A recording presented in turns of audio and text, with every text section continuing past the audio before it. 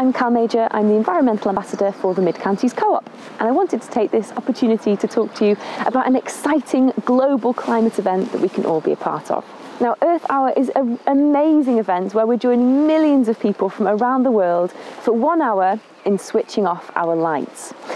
It might seem like a really small thing to do, but when we multiply that action by all the millions of people around the world who are joining in too, we can make a big difference in not only reducing our carbon emissions that evening, but also in standing up and saying that we care about this global issue of climate change and we're willing to do something about it.